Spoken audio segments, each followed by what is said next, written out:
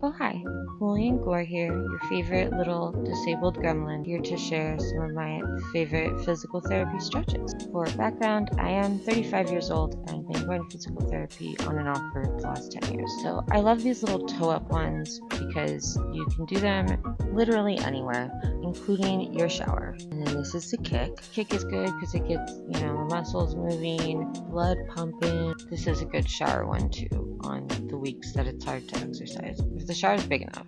I've definitely been in showers that weren't big enough. Basically the same thing on the ground. And obviously make sure to do both sides. And we have, the little Pip kitten here who's, thinking it's playtime.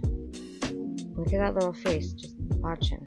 This you can do with a sock or the little stretchy things, but this is a really nice one. I have a lot of SI joint pain and thigh inner groin pain, so that's probably one of the best stretches to help relieve that horrible inner dull ache.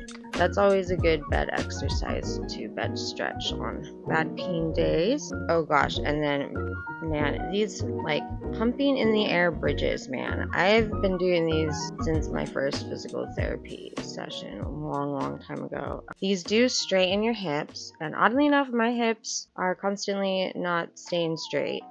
So putting one leg up, pumps in the air. These are also bed friendly still. I used to only be able to do a couple of those. I can do a lot now, but I remember first starting and I could not do that many. I always felt so awkward doing these at the physical therapy place though. I do love physical therapy, but I do enjoy doing it at home. But the massage and the heating pad and TENS unit they use on you is miraculous. You can get a TENS unit at home though. I do have a TENS unit. These are good. These are also really good on straightening your hips. And then I had to do a kitten break because obviously Pip needed attention. It was clearly a requirement. Had to give some loving to the kitten. Kitten playtime.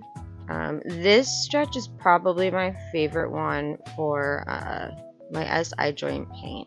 A lot of my SI joint pain and inner groin pain is so hard to reach. It's just this strange spot, and these stretches just hit it so well.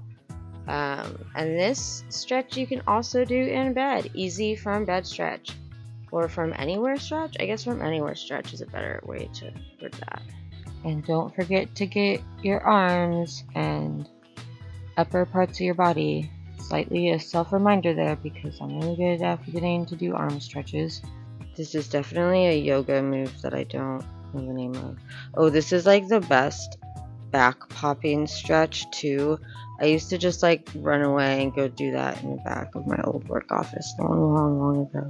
These are the ones that I've probably been doing the longest, prior to physical therapy. This is one of the only stretches that would bring me any kind of pain relief, and still the same 15 years later. Take care of your body. Just drink water. Get in the habit of drinking so much water. I've only been taking care of my body because of my chronic pain for so long, but now that I'm 35, goodness, I'm so glad I stretch.